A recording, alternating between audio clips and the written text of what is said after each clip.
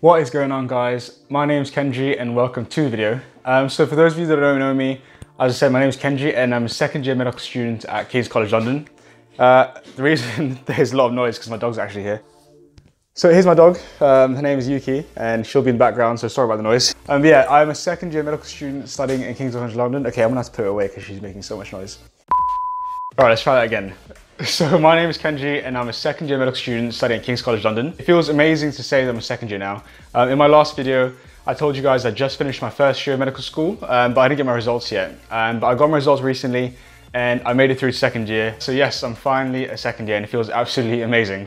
So in this video, I kind of wanted to put my mind back a year ago, all the way back in September. And if I kind of rewind time, I want to think about what sort of advice I'd give to my first year self. So I put together a few different things that I would love to tell you guys about and hopefully it can help you out in some way or form. Obviously, this is tailored towards medicine, but if you're starting university in general, these points will definitely help you in some way or form, or at least I hope it will. Oh, by the way, the reason why my background looks a lot more different is because I've actually moved out of my accommodation. So previously I was staying at Great Dover Street Apartments, which is one of King's College London's residencies. But I've just recently moved out there because my contract wasn't for the summer as well. So right now I'm back in Northwest London and I'm staying with some family for the next 3 weeks until I finish off my research project. And then as soon as my research project is done, I'll be going on holiday for the last 6 weeks of summer until I come back for my second year. But without further ado, let's get straight into the topic of today. So the first bit of advice that I'd give to my first year self is to be as social as possible. I've said this a few times in my last videos, but being a good doctor is not about getting the best grades in medical school. It's about being able to socialize with as many people as possible. So do your best to socialize, go to all the social events, especially within Welcome Week. In Freshers Week, which is the Welcome Week that we have in the UK, it's so important to go to as many events as possible and talk to as many people as possible, because I actually met some of my best friends, who I'm best friends with now at King's College London, during that reading week. So try as hard as possible to meet new people throughout the year as well. You know, it can be so easy to fall into the trap of working 24/7. You know, medicine is a busy degree and it's so easy to fall into the trap of just sitting at home and revising all the time. So I do stress to go out and meet as many people as possible to try and build up that social side of you and the ability to talk to as many different cultures and people from different backgrounds. And that'll be so helpful to you as a doctor. So that's the first bit of advice that I'd like to give you. The second bit of advice that I'd definitely say is to try and attend all of the lectures and tutorials. In university, it can be so easy to skip all the lectures because at least in King's College London, the lectures aren't compulsory, so you can literally sit at home and watch the lectures online from your couch. And it can be so easy to fall into that trap. I wouldn't be telling the truth if I told you that I went to every single lecture, because some days I didn't. But I definitely think it is important to try to go to as many lectures and tutorials as possible. Like I said, in university, it's so easy to just skip them because it's not compulsory. You know, you might be coming from A level where everything's compulsory. And you might think that you don't necessarily have to go to every session. This kind of depends on how competent you think you are. So as I'm a graduate and I have a degree in biomedical sciences, I didn't necessarily go to all the lectures because I spent a lot of my time in the labs. If you are a postgraduate and you feel like you don't necessarily have to go to all of the lectures, that's completely fine, but it's up to you. If this is your first degree, however, your first time going to university, I definitely recommend, at least for the first year, going to all the lectures, seeing how that goes. And if you're comfortable with not going to all the lectures, in your second year, you can do just that if you'd like to. But at least for the first year, I definitely encourage you to go to all of the planned sessions. The next thing I'd say is to join a society or team. So in my first year, I didn't really have much time to join a team or society because I spent so much of my time in the labs.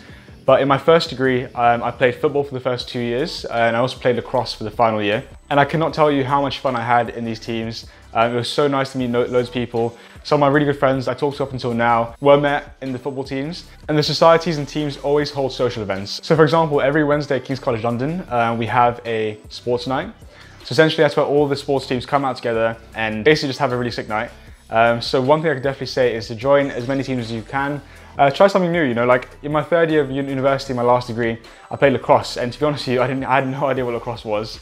And I was like, you know what, lacrosse sounds quite fun. So I put it down and I joined the lacrosse team and I had so much fun. I learned a new sport, I met so many different people and it just opened my mindset a bit more. So try your best to maybe go out of your way to do something that you've never done before. Or if you are like a very good sports player, a very good footballer, for example, then maybe go play football. But try something new. University is all about trying to do as many things as possible that you're not used to. So I do recommend trying something new or sticking to something that you're already good at anyways. The next thing I'd say is to make use of your free time. In university, or at least in King's College London, we get things called reading weeks, which are basically our kind of half term, I guess you could say. So in our first year, we had a week off in October and we also had a week off in February as well. We had 4 weeks off for December holidays, and we also had all of April off. So use your time wisely. In my first year, I used that time to travel. So I was in Kenya for a week in October. I went to Kenya for 2 weeks in December. I went to Amsterdam with my friends in my reading week in February. I went to Croatia in May. So use your time wisely. You'll never get as much time as you have in first year. So use that time to just try out new things, travel as much as you can. But aside from all the fun stuff, try and use your time wisely as well. So, try and maybe get a job, do something extra for your CV. So for me, like I said, I work in a lab part-time. So make sure you have fun as well, and also maybe do something that will add to your CV, because you'll never get as much time as you do in first year. The next tip, and probably the most important tip, is to not buy any books at all. I go through my first year without reading a single book. I relied on like Wikipedia, YouTube. I used all these different free resources to get through my first year of medicine. In my last degree, I went through 3 years without buying a single books. A lot of my friends spent like £200 on all these brand new books, and I literally didn't spend a single penny on a single book. There are PDFs out there, so if you do feel like you need to use a book, you can always use the PDFs. But to be honest, in medicine, all of the content that you need to know are in the lectures. And if you don't understand a certain topic, you can always go on Wikipedia and check it out. So I do recommend not buying any books at all. If you'd like to and you have the money to do that, then feel free to, but it's not necessary, and you don't have to have the books. So don't fall into that trap that we all did in our first year. The next tip that I really wish I could give myself is to work throughout the year. In my A-levels, I used to save all of my work till the last minute. I'd revise during April time, like a month before the exams. Shout out to all of you that can relate to me.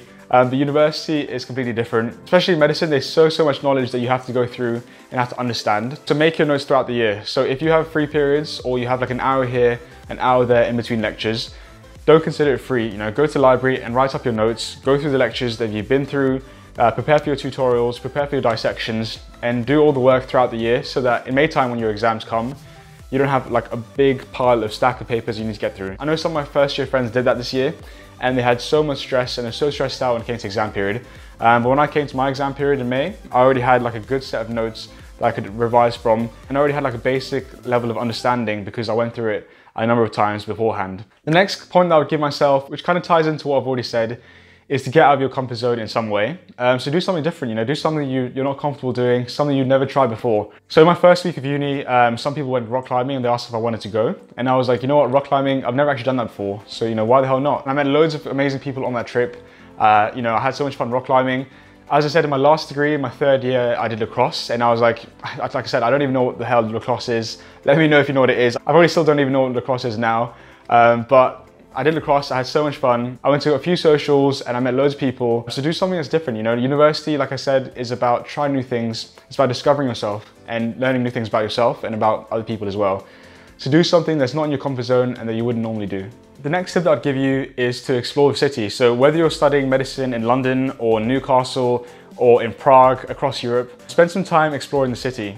In my last degree, which was in Birmingham, honestly didn't give the city as much time as I wish I did. So right now I'm studying in London, and I try as much as possible to go and explore the city, learn new things. Although I am from London, I lived in northwest London for a very long time, so I never actually went into London very often because I didn't really need to. But right now, in my first year, I lived in central London, and in my second year, I will be living in central London again. So especially during summertime, I'm trying to spend so much time just exploring the city. London is a beautiful place, and no matter what medical school you end up in, try your best to explore the city and learn something new about the city, because one day you will leave it. And if you are like me, you probably will wish that you gave the city a chance, and just enjoy where you are. If you are starting medical school in September, all I can say is that you're gonna have an amazing time. Use your summer wisely right now.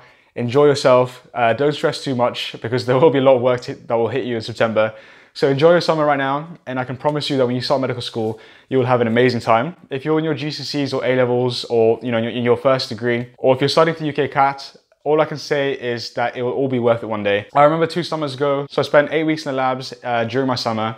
And then after 8 weeks of spending in the labs, I came back home and I revised for the UK CAT for another 3 weeks. And after sitting the UK CAT, I had about 2 weeks of summer left, and I was so stressed out during that period of time. A lot of my friends were traveling, going on holidays, and I was literally in the labs for 8 weeks. I was at home, when it was hot outside, I was at home revising for the UK CAT, and I really didn't enjoy my summer that much. But what I can promise you is that put in the work now. If you're watching this and you're in GCSEs, put in the work now, and that one day you do make it to medical school, you'll have an amazing time and it will all be worth it. and trust me on that. So this isn't a very long video. I just wanted to kind of sit down and just fire some points at you guys which were in my head. And hopefully this video will help you in some way or form. So thank you so much for watching the video. I really hope it's helped you in some way or form. Hopefully it's inspired you. Hopefully it's motivated you. Hope you're looking forward to medicine. If you like the video, please give it a thumbs up. Feel free to follow me on Instagram. Follow me on Snapchat as well. Make sure you're subscribed as well, and I'll see you guys in the next one.